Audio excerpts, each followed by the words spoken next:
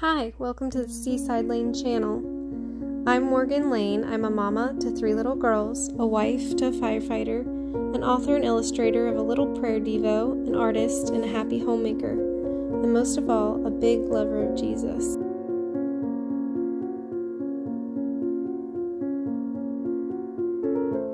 In today's video, you'll find me tidying up the master bedroom, which my husband and I also like to refer to as our sanctuary, making the bed, cleaning off desks, folding laundry, and then sharing some tea and Bible painting with you from the latest book I've read. Thanks for joining me. Get up and clean alongside me. There's so many benefits to making your bed first thing in the morning. It starts the day off with a feeling of accomplishment. A sense of calm comes to the room. You'll have better sleep when you crawl under the sheets that night. The room automatically feels organized the moment you pull up the covers. You have more focus and relaxation. I wasn't one to always do this, but once you get in the habit, it's hard to break.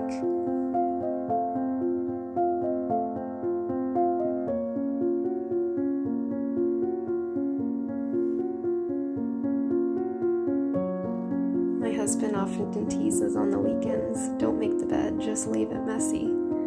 But once you get so in the habit, it's difficult to ignore it. Psalm 3:5 says, "I lie down and sleep. I wake again because the Lord sustains me." I spend so many hours in my bed each day, week, year. It's something I choose to tend to. Not only the sleep that the Lord gives me to recharge, but the fact that being married, our room is a place I hope can be a retreat and a sanctuary for my husband and I to dream, plan, and want to be at the day's end. One of my favorite authors, Robin Jones Gunn, has a book series called Homemakers, and that's exactly what the women in the books desire, for their hearts and their homes to be a place of safety and refuge for those that they love by the end of the day. I've moved on to tidying my desk. On the right side, I like to keep all my makeup and my nail polish that I use daily. On the left side, I like to keep my writing materials, painting, and drawing materials.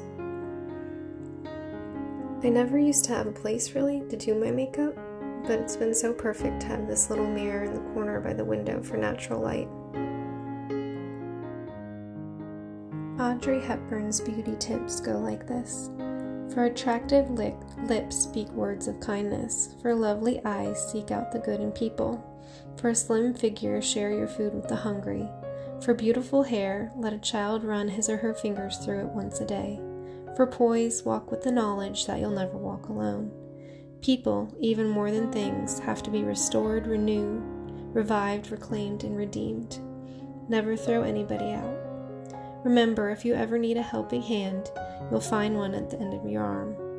As you grow older, you'll discover that you have 2 hands, one for helping yourself and the other for helping others.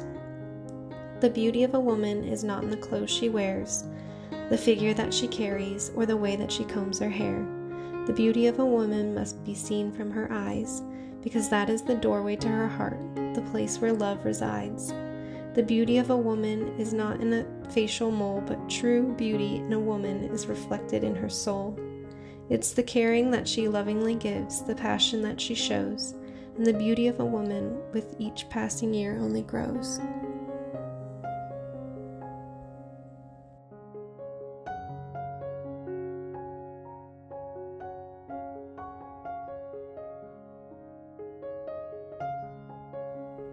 I started to tidy my husband's desk, but when I came back and sat down, I found his note card of a to-do list. We try to write down every night the 5 things we want to accomplish the next day on the note card. Physically having it reminds you to check off those things. I got a little distracted and I used a note card to write him a love note to leave on his desk for when he gets home from work. Sometimes as a wife, it's little things like this that can make a difference in their day the next morning. Here's his to-do list. And here's my love note. Go write your husband a love note.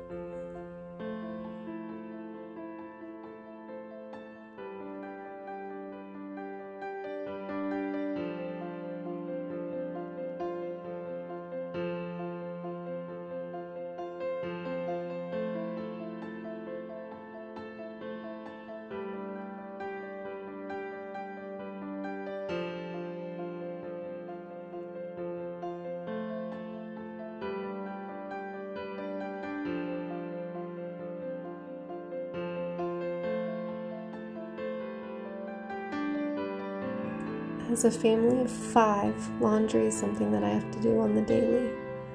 Let me dramatically slow motion dump it out for you, and then fall on top of it pretending like I want to take a nap instead of folding all this laundry. I try to do a load every single morning. I wash it in the morning, dry it in the afternoon. It sits in the basket usually overnight. Until the next morning, I fold that load as I start the next.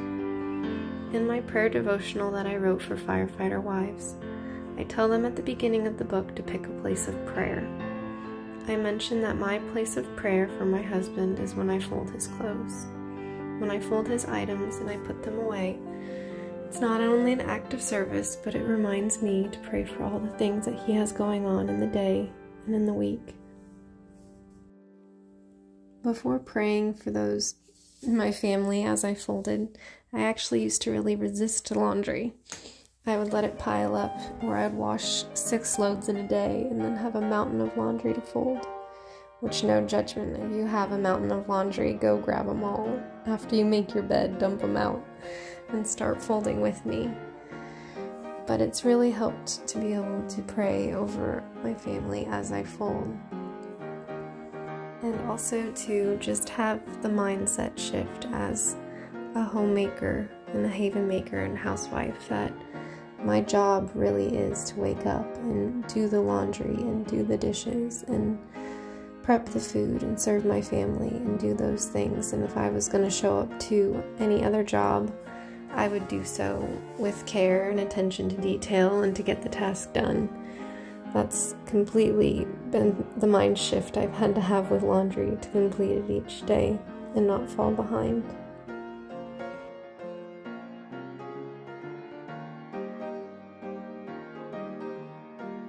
I'll also note that my brain kind of works room from room, so since I was in the master bedroom tidying up, I tend to just fold first my husband's clothes and then my own clothes, and then I just toss the kids' clothes in a separate basket, so when I get to going to clean their room, either they can fold them and put them away, or if it's easier, there's not that many, I'll put them away for them.